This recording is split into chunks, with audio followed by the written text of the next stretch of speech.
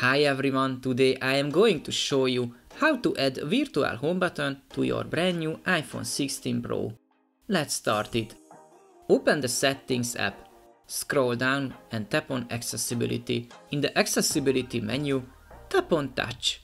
Under Touch, you will find Assistive Touch. Tap on it. Toggle on the switch next to Assistive Touch to enable this feature. A home button icon shows up on your screen. You can customize the actions performed by the virtual home button.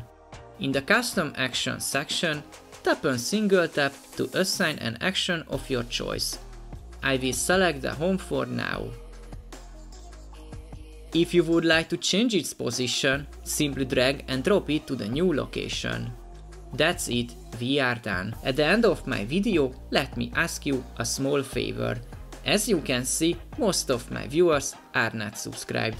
If you find my video helpful, please take a second to give a like and click on the subscribe button to help my videos reach more people.